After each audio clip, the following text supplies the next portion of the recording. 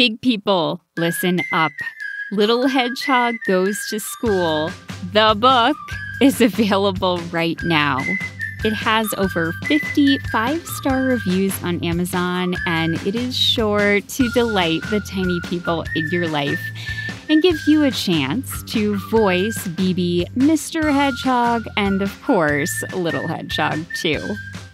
You can get it by visiting littlestoriestinypeople.com/books or by searching for Little Hedgehog Goes to School on Amazon. I hope you love it. Now, on to the show.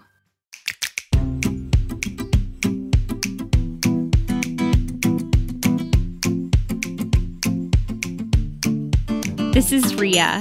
Welcome to Little Stories for Tiny People. I really hope I'll be able to see what I'm doing in here, because right now I cannot see very much. Let me explain, especially for those who are listening to the podcast for the very first time. Welcome, by the way.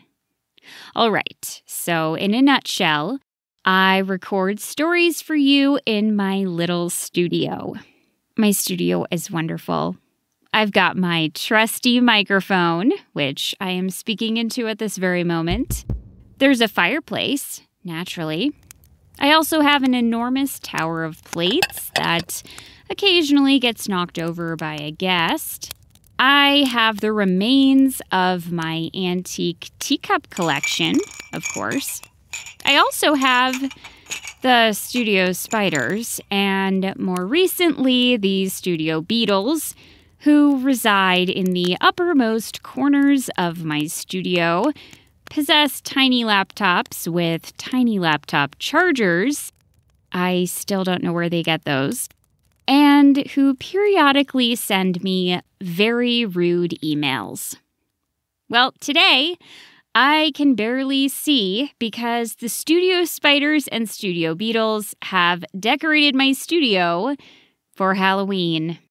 It is as ridiculous as you might imagine. First of all, there's the music they keep turning on. Oh yeah, there it is, right on cue. They must have a tiny radio or something, but I cannot find it due to all the cobwebs. There are cobwebs covering basically every inch of my studio. Because of them, I can't see any of my clocks, all 23 of those, so I have no idea what time it is. It's very disorienting. Oh, and I can't forget to tell you about the fog machine, or the bats. Between you and me, I just don't want bats in my studio. Is that so wrong? Couldn't you have decorated outside my studio? This studio is for serious work. How am I supposed to tell a story with all of this nonsense going on? Oh, looks like I have an email. Dear Rhea, we'll give you half an hour. Signed, the Studio Spiders and Studio Beetles. Half an hour is all I need. Perfect. This is so great. Now it's quiet and they've turned off the fog machine. I still can't see anything because of all those cobwebs, but the bats are waiting outside, and this is just fine. This is fine. Okay, let's get to our story. It's called Little Hedgehog's Halloween. Take it away, May. Remember, there are no pictures. You gotta imagine them in your mind. You can imagine them however you want. Okay, here we go.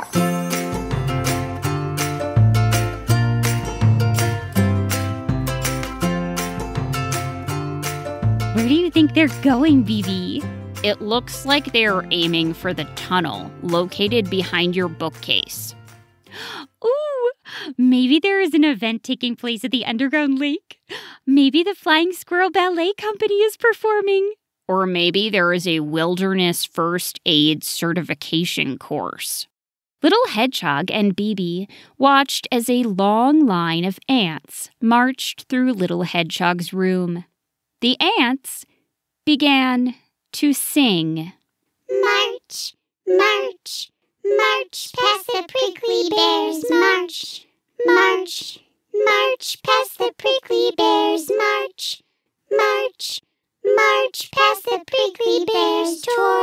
this mysterious tunnel. Bibi? Yes, little hedgehog. Are they singing about us? Are we the prickly bears? I believe we are. And they are going into the tunnel. I am so excited for them, even if the flying squirrels are not performing. I wish them the best, although I do hope they learn how to create a tourniquet at some point, as it is a valuable life skill. The line of ants now stretched across Little Hedgehog's room, past her bed, around the back of the bookcase, and, presumably, into the mysterious tunnel that Little Hedgehog and Bibi had once ventured through to reach an underground lake filled with animals enjoying water activities.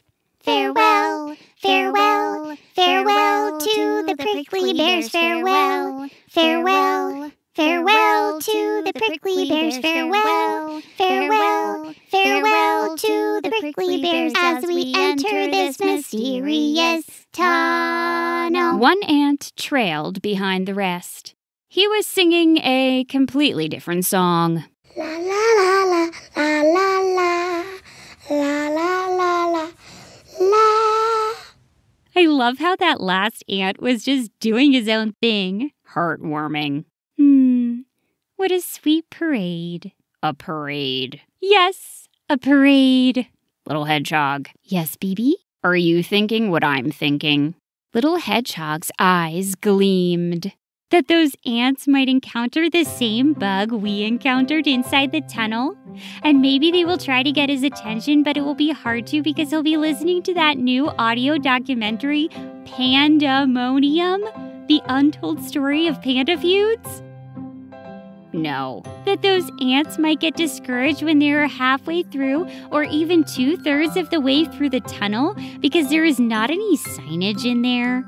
And come to think of it, we should put up some signs, Bibi. Anyway, were you thinking that the ants might turn around and come back right before they reach the underground lake? No. Okay. Were you thinking that the song the ants were singing was quite good? And not just because it was about us? And they should really get a record deal? I agree, but that's not what I was thinking. Well, then what are you thinking, Bibi? I must know immediately. Little Hedgehog, when you uttered the word parade, it sparked something in my mind. I believe we have forgotten what day it is. Bibi. Today is Halloween. How could we forget? The ants were very distracting. Also, this week I was absorbed in developing the dance choreography for my neighbor's halftime performance at the Forest Kickball Association's fall tournament. She's going to burst through an enormous rice cake. That was my idea. And I was very focused on my ornithology diorama. It came out so good, Bibi. I liked the clash of bird species battle scene you made. Bibi grinned. But we'd better prepare for our own parade. The Halloween parade. Too true. They were without costumes, so they each got to work. Little Hedgehog went to her costume closet.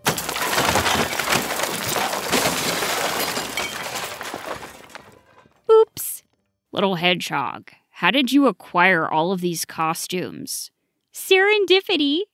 My dad and I happened to be scampering by the Forest Theater when the members of the Actors Guild quit over a contract dispute. They tossed all their costumes in the dumpster. Fascinating. Bibi fashioned her costume out of found objects. Soon, they heard the unmistakable paw steps of Mr. Hedgehog padding down the burrow hall. He appeared in the doorway, yawning. What are you two doing?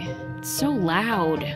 It's Halloween, Dad. It is All Hallows Eve, Mr. Hedgehog. Mr. Hedgehog yawned again and glanced upwards, thinking, 29, 30. Oh yeah, it is. And we're making our costumes. We're preparing our costumes, Mr. Hedgehog. Mr. Hedgehog looked back and forth from his tiny daughter to her best friend. All right, just keep it down, okay? Okay, Dad. Indubitably, Mr. Hedgehog. Mr. Hedgehog ambled out. They heard him pad into the kitchen to make a cup of tea.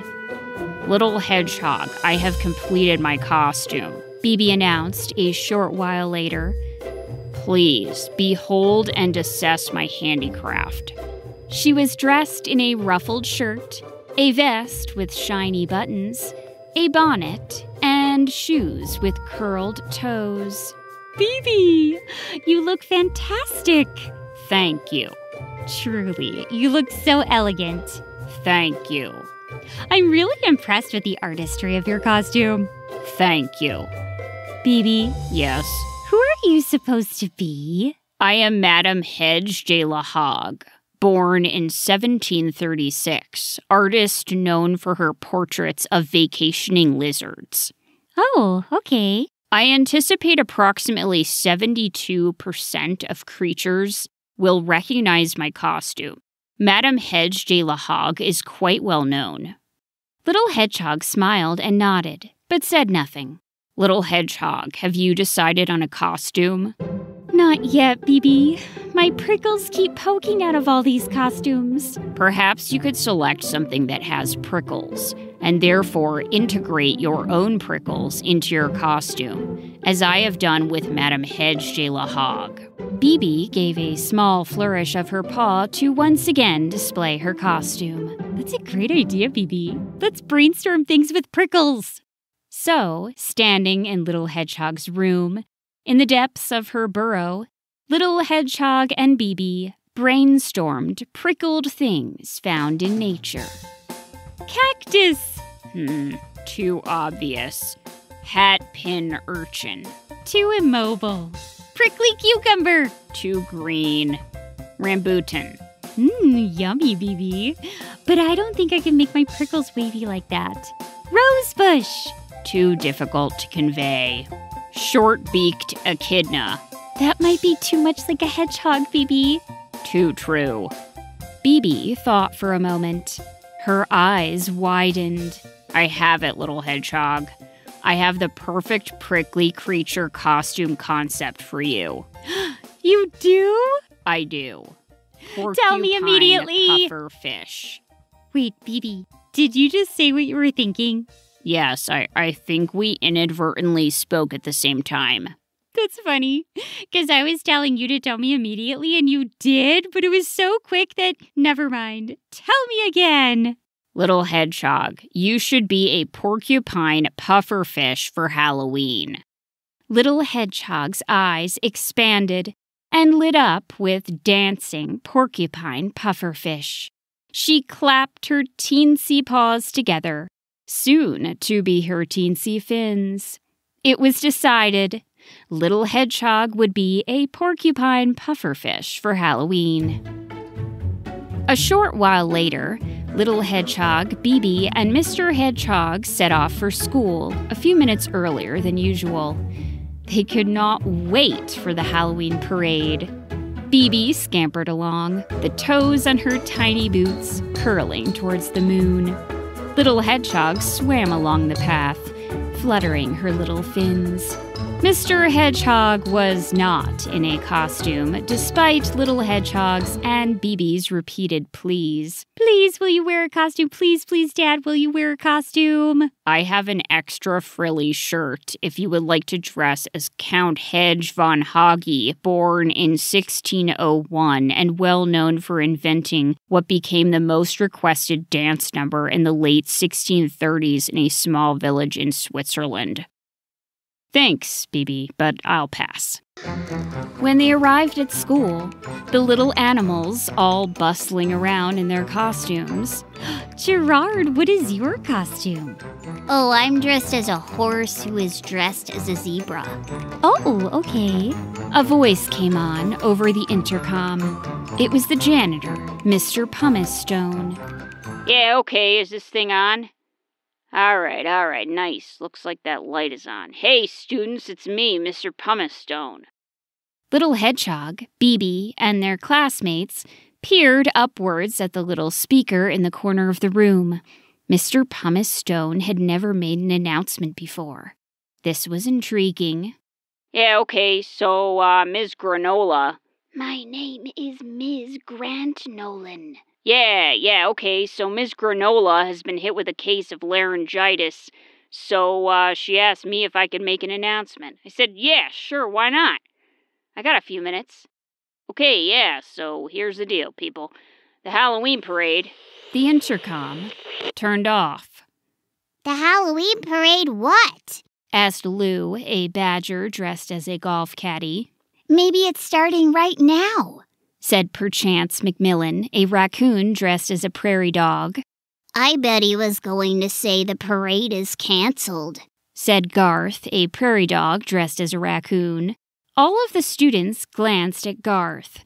Garth had a tendency to be negative about things. The intercom crackled to life. Yeah, so sorry about that, students. I'm still getting used to this thing. Yeah, okay, so where was I? The Halloween parade! The Halloween parade. Okay, yeah, so the Halloween parade is canceled. We're upgrading. There'll be owls in the parking lot later to drop some treats. Alright, so yeah, have a great day. And happy Halloween. The intercom turned off. The students looked at one another and blinked. Garth smiled. It was the first time any of them had seen him smile. Mild chaos broke out in the classroom. No parade? No parade? No parade. This is moderately upsetting. After school, Little Hedgehog, BB, and their classmates filtered into the parking lot, where owls, the kinds that have sworn oaths not to eat animals, swooped down and dropped candied snails into their paws. The candied snails were tasty, but it was not a parade. Oh, BB, no parade, no problem. We still have trick-or-treating to look forward to. Too true. An hour later, Little Hedgehog and BB were at the doorstep of their neighbor, a hedgehog named Cecil. Trick-or-treat! Trick or treat. Cecil opened the door and peered at them. Cecil's pet cricket, Jermaine No. 9, was perched on his shoulder prickles. Well, hello there. I was wondering if we'd have any visitors this evening. But why are you dressed in those ridiculous outfits? I'm a porcupine pufferfish. I am Madame Hedge de la Hog, who rose to fame in the 18th century for her portraits of vacationing lizards. Cecil stared at them, uncomprehending. Cecil, Jermaine No. 9 said, hopping lightly as he spoke. Cecil, I think it is Halloween. They are dressed in imaginative costumes. Halloween! Imaginative costumes. Of course. Little Hedgehog and BB smiled and held out the little gourds they had emptied in order to collect treats. Cecil? Yes, Jermaine? I think they want us to give them treats. Oh, yes, of course. I have the perfect thing to give away. I mean to give them as treats. Cecil and Jermaine disappeared for a moment. Little Hedgehog and BB exchanged a look, but said nothing. They returned, and Cecil dropped a book into each of the tiny hedgehog's gourds. Little Hedgehog and BB peered at the titles. Discover the hedgehog you've always wanted to be. Find your inner prickly wisdom. Cecil, those are books from my collection. Don't excite yourself, Jermaine. We can, replace them at some point, potentially. Cecil smiled weakly. Jermaine No. 9 prefers self-help books, you see. Oh, okay. That is quite a departure from the other Jermaine's book interests. Cecil, what does that hedgehog dressed as famed lizard portrait artist, Madame Hedge de la Hog, mean by other Jermaines? Nothing, of course. Don't excite yourself. We must go. I have yet to complete my kettlebell exercises for the evening. Cecil shut the door. Little Hedgehog and BB shrugged and continued to the next abode. Mr. Hedgehog and BB's mom joined them on the path. At the next tree, the door was opened by a badger dressed as a ghost. Boo! He gave them delicious-looking celery lollipops.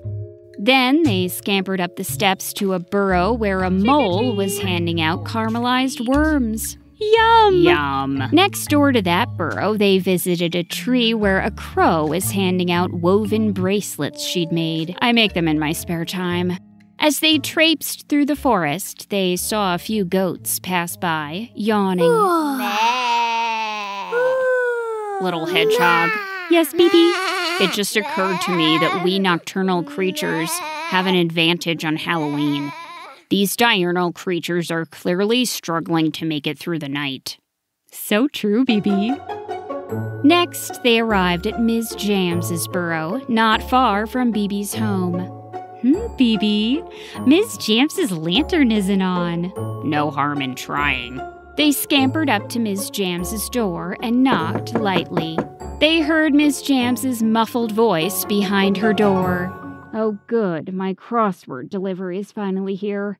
Ms. Jams opened the door, saw that it was the two short-beaked echidnas who, for some reason, kept accosting her at every opportunity. She closed the door. I guess she didn't recognize us. Perhaps she is not feeling the Halloween spirit. They scampered down Ms. Jams's path, just as a crossword delivery squirrel scampered up it. Crossword delivery. Oh, hey, nice Madam Hedgehog costume. Thank you. Next, they approached an elaborately decorated tree. There was a skeleton dangling from a branch that rattled in the wind. A pumpkin spice scent wafted from a big 3-wicked candle. Orange string lights were draped around the opening of the tree. There was spooky music drifting from a radio. And there was a sheep at the door. Bah! Bah! That is the strangest sheep I've ever heard, Mr. Hedgehog muttered. Please, tiny prickly treats. Tiny prickly tasty creatures. Please, come have some treats, the sheep said as they scampered closer.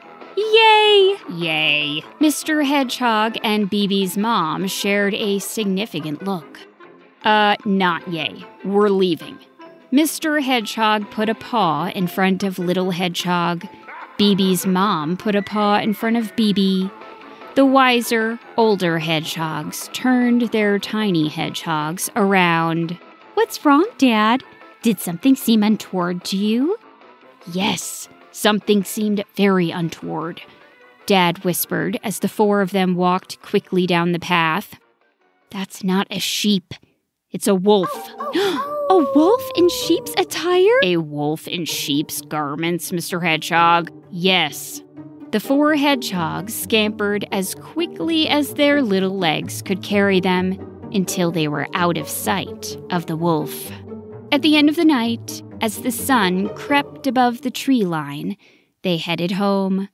Little Hedgehog seemed a little off. Hum-de-hum. La-la-la-la-la. Mr. Hedgehog, what is wrong with Little Hedgehog? She is behaving more oddly than usual. Don't worry, Bibi. This is common on Halloween. Little Hedgehog is experiencing the combined effects of tiredness, excitement, and eating too many candied snails. I think I'm turning into a candy. That makes sense, Mr. Hedgehog. My mom says I should only eat no more than the equivalent of 1/200th of my body weight in candied snails in one sitting. Behind Bibi, her mom nodded sagely.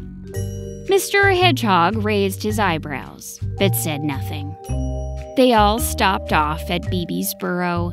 Little Hedgehog muttered a delirious goodbye to her best friend. Farewell, Prickly Bear.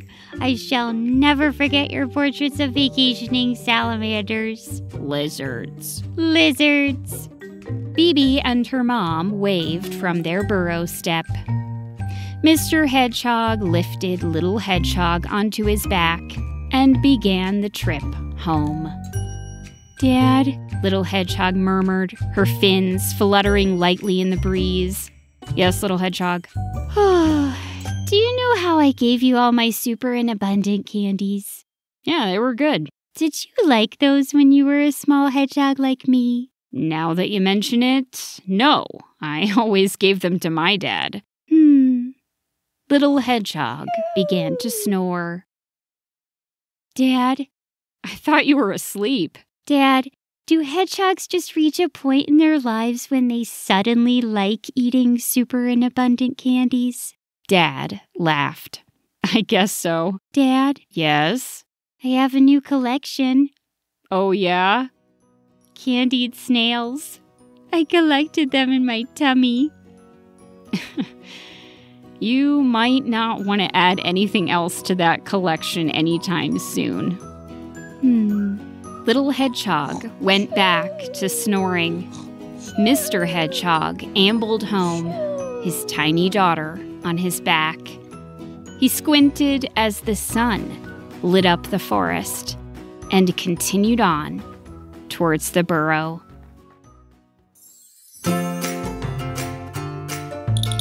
Oh my goodness, where did that skeleton come from?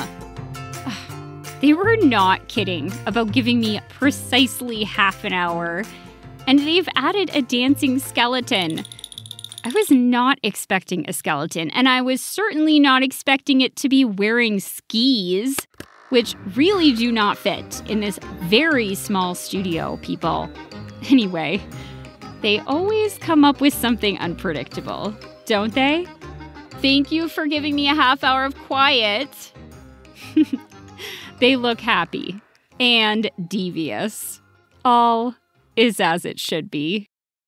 Little Stories for Tiny People is written, performed, and produced by me, Rhea Pector. My in-house tech director, Peter Kay, runs my website and puts my stories on the internet for all of you to enjoy.